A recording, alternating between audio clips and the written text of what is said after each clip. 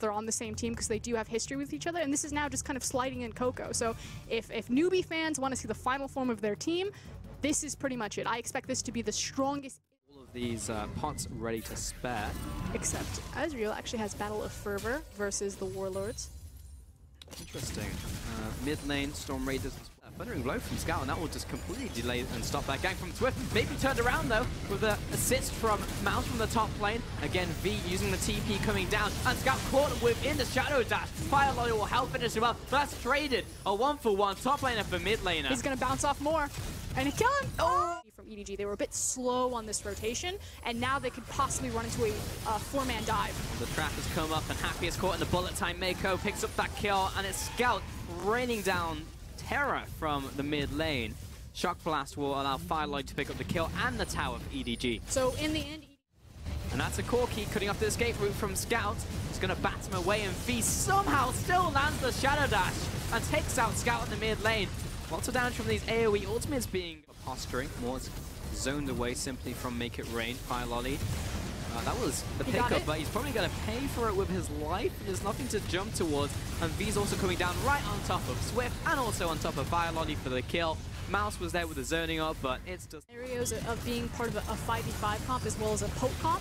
And here we go. This is looking like a good fight for EDG. They instantly zone out Happy, and Moore is under attack, staying within that damage circle, but Scout called off to the side. He did not rejoin his team. So a 1-for-1 trade mid laner. Oh! Below his flash, but fancy footwork coming through from Death's replacement, and a snipe. And a snipe onto his would-be assassin. Well played. EDG were gifted everything last game, and they still managed to throw it. Now KazaLoLL is KazaLoLL, he's caught in the jungle. Like this, it writes itself. Still waiting in that bush. Coco did not try to yank him, and he still has the package. Oh no! What even is that damage? But nice chance of corruption from Happy. Swift will come out there as well, gets the knockup and the auto attack.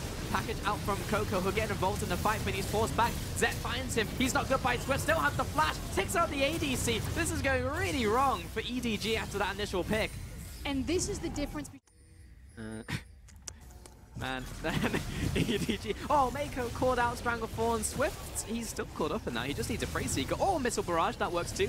Mako caught out. So still lots of poke out from EDG. It seems regardless they'll lose something from this. The Cannon Barrage comes down. Happy zoned out of the fight. Scout wants to assassinate him. This Baron's dropping very low. It's gonna come down to a Smite War, and it goes over to Rek'Sai. Swift secures it with his dying breath. Zet gets called out, Coco coming in and sniped off to the side by Happy, who was still alive. But Mouse will take the inhib in return. They use the empowered recall so they won't lose next. Yep. Just on cooldown, couldn't see it for a second. So I was going to say he could go down there because he would have his Rek'Sai ultimate, but instead they just send their Stand United. Someone died and it was more. He was just rotating in the jungle. That their support really can't for them. I mean, what is Longsword doing here? But Mouse called out, Coco and V. Easy as you like. The probably easiest pick. But right now, when they get a pick onto Mouse, a very valuable member, they can just walk up, take it away. Now you have this exposed inhib, and Swift, his job is to zone them away. Though he gets caught by Cocoon. Right about now. Wow.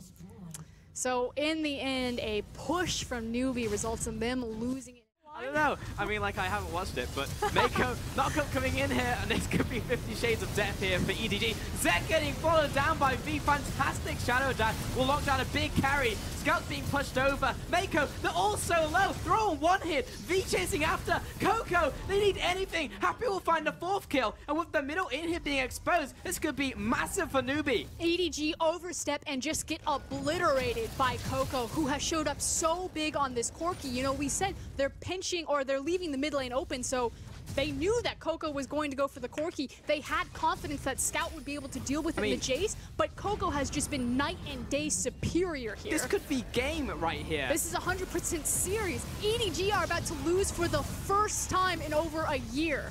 Newbee are on to the Nexus towers. Only Mouse is surviving. He has to pull off a miracle play, and it's just not going to happen. Miniwave flooding in here. 5-for-1. Coco's the only one down. Newbee head on to the Nexus and take down EDG. The first competitive series loss in over a year. Newbee slay EDG. And they fall off their pedestal to Newbee, a team that many are regarding